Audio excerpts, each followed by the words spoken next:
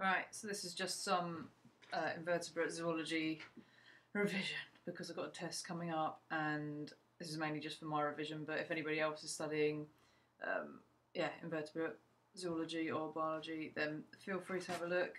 It might help you a little bit. I hope it helps me. Right, so it's just some orders and just some stuff about them to help you identify. So, right, Collembola, springtails. They're not insects. They have entognathous mouthparts, which means, I've been making notes, that they're retracted within the head. Okay.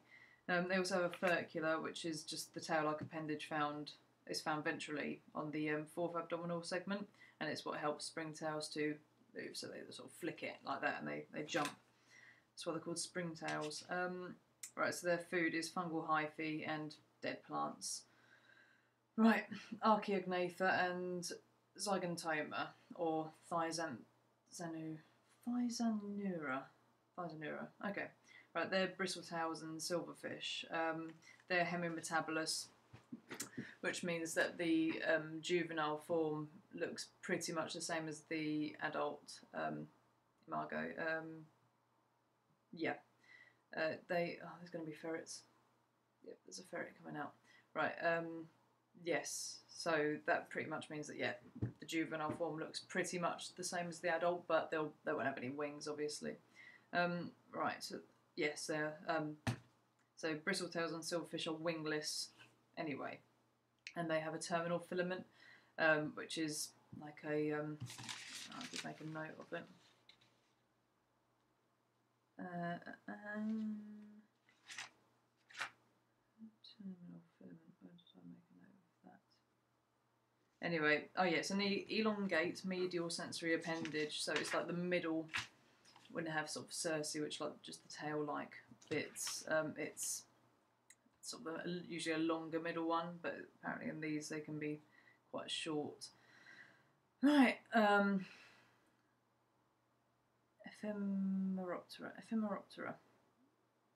Got to remember how to pronounce that. That's mayflies, right? They're hemimetabolous as well. They have aquatic nymphs, and their food is algae, fungi, and some are predatory.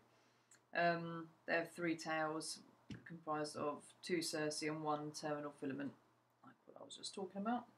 And the adults are short-lived and they don't feed. And they have a winged subimago. So it'll be like a sub-adult phase, but so it has wings, but the wings won't be fully developed. It's just like an in-between stage. Right, Odonata. So out of them that you have Zygoptera, which are the damselflies, and Anisoptera, which are dragonflies.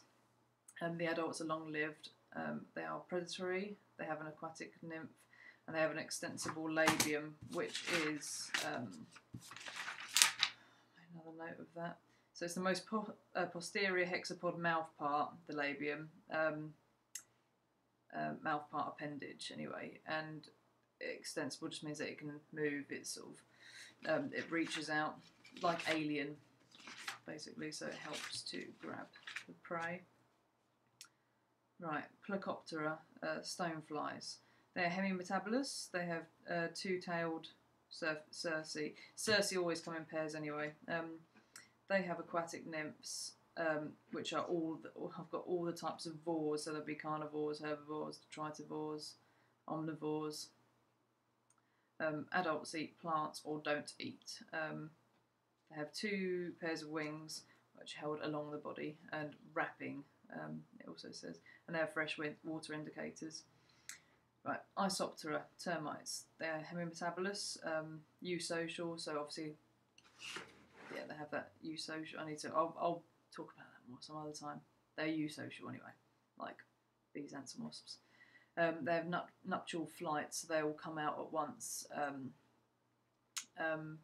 like sort of find a mate, and then the female or new queen will go off and find a new place to start a new colony.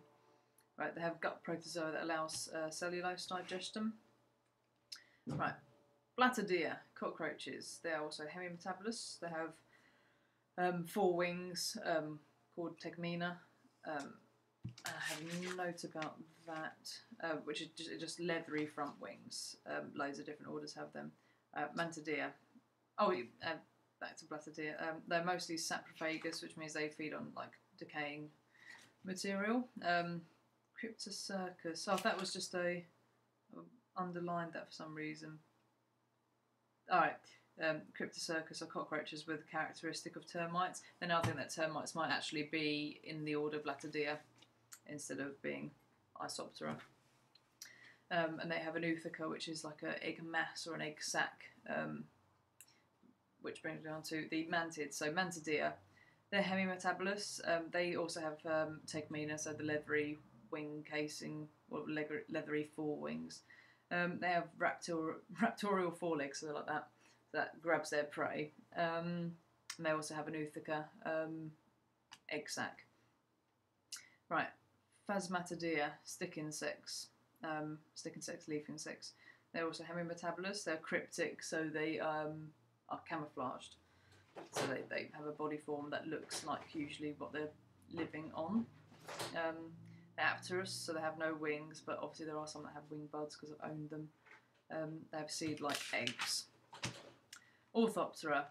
Right, so out of these two, there is Ensiphera, which are the crickets and katydids, and Calyphera, which are the you said crocodiles there? Grasshoppers and locusts. They also have the tegmina. Calyphera are day-active herbivores, and Ensiphera are herbivores, omnivores, carnivores, and a lot of them come out at night. Right, Dermaptera, earwigs. They are hemimetabolous. They have modified cerci, so they're... Sorry, I've got a ferret climbing up my leg. So they have this little pincery cerci.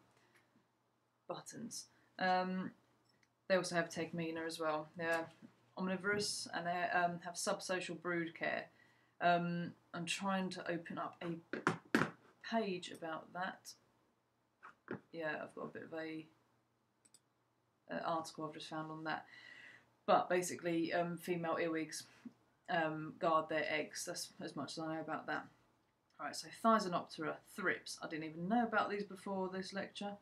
They're also hemimetabolous. They have piercing, sucking mouth parts, and they are fungivores and herbivores, and they feed on single cells, so that must be very, very little. Right, Hemiptera, bugs. Heteroptera, I'm just going to look that up.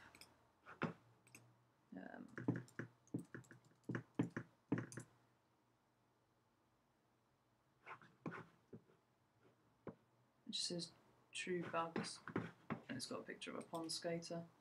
And it's got Coliorinca. I'm going to look that up as well because I haven't given a example, but I'm fairly sure that's shield bugs. Coliorinca.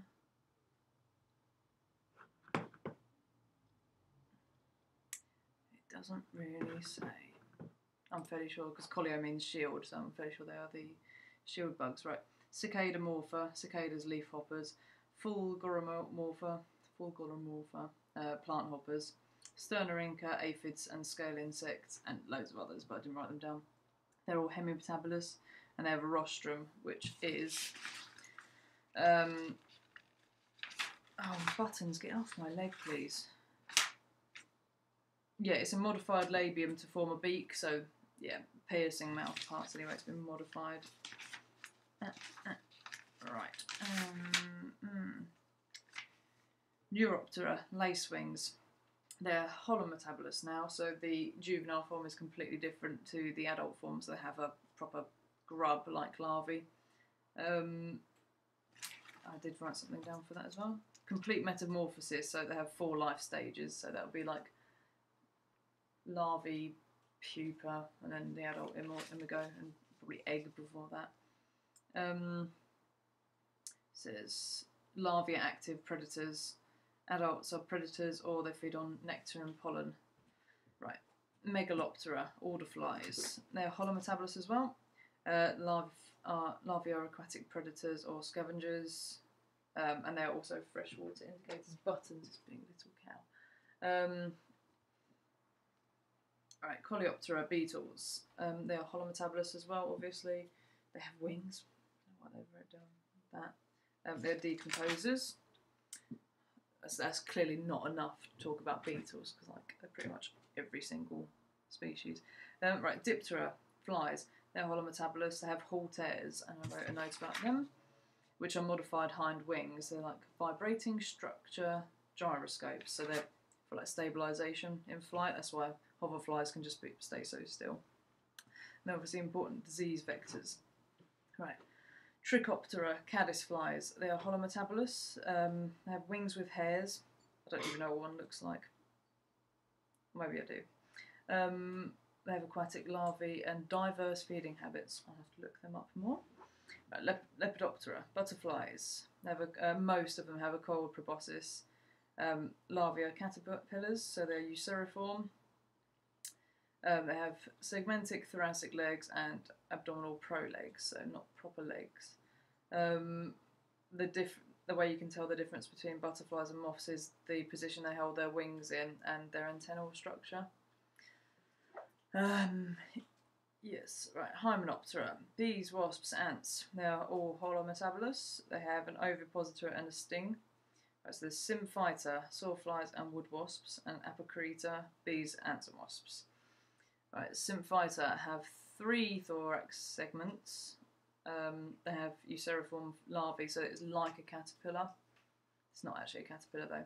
And apocrita have first abdominal segment joins thoracic segments, mesosoma, wasp, waist with metasoma and gaster. I'm fairly sure that all of them have a gaster.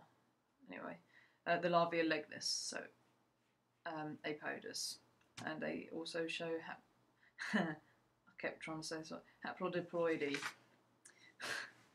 Right, so to go through some of the things I made notes on. Entognathous mouthparts retracted within head. Verticular, tail-like appendage found ventrally on the 4th abdominal segment. Hemimetabolous, nympha resembles adult. Imago, adult insect. Cerci, paired appendages. Terminal filament, elongate medial sensory appendage. Extensible labium, well I think I've just written down something for labium. Most posterior